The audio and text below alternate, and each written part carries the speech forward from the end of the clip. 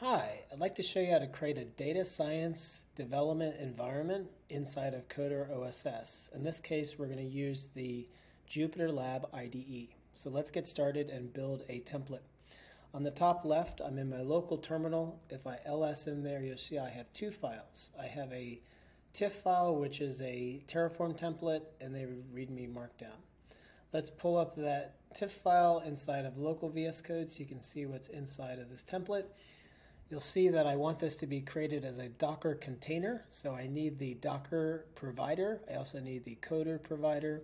I'm going to prompt the users for a .file repo for the actual Python container to use that has Python in there, and I'm going to clone a source code repo called pandas AutoML and add a VS Code extension. I'm also going to install CodeServer, which is VS Code in a browser. I'm going to give the user a choice if they want to use Jupyter Lab or Jupyter Notebook. In this case, I'm going to use Lab.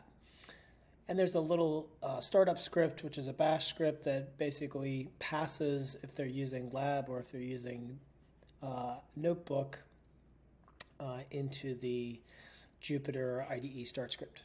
So let's drag this out of the way and upload this template into Coder Server. So on the top left, I'm going to run the coder templates create, and I'm going to use the name of that template. This is going to run Terraform plan. You'll see that it's now uploaded that template in the Coder Server. If I go to the Coder Server UI, click on the templates, you'll see Docker with Jupyter. It also uploaded that README Markdown file, which is a nice, helpful way for devs to see what's in that template and what's installed. Okay, now we're going to go create a workspace. We could do it locally using the CLI, but we'll do it here in the Coder UI. Create workspace. We're going to give this a name. I'm going to call it Jupyter Lab on Docker. And I'm going to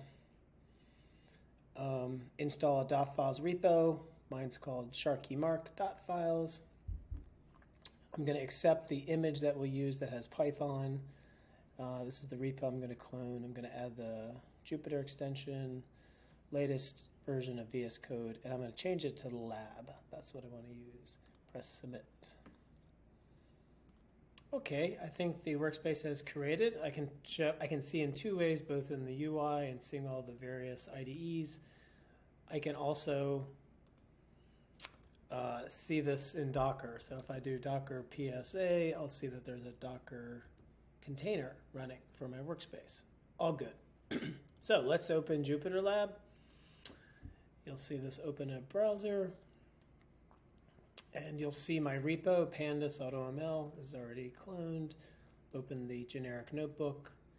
And there's my node. And I can run these various commands. I also installed pandas as part of that startup script.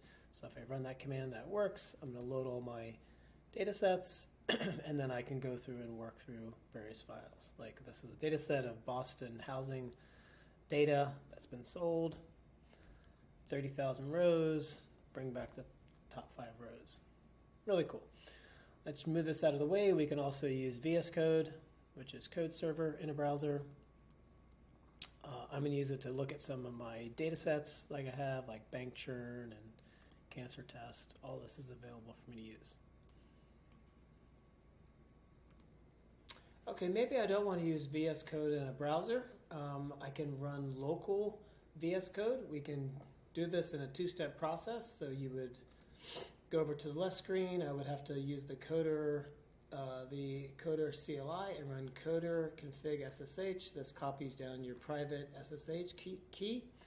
At which point you can pull up local VS Code, which I've done here, and I'm now linked back to that same Coder OSS workspace, and I can open up a notebook.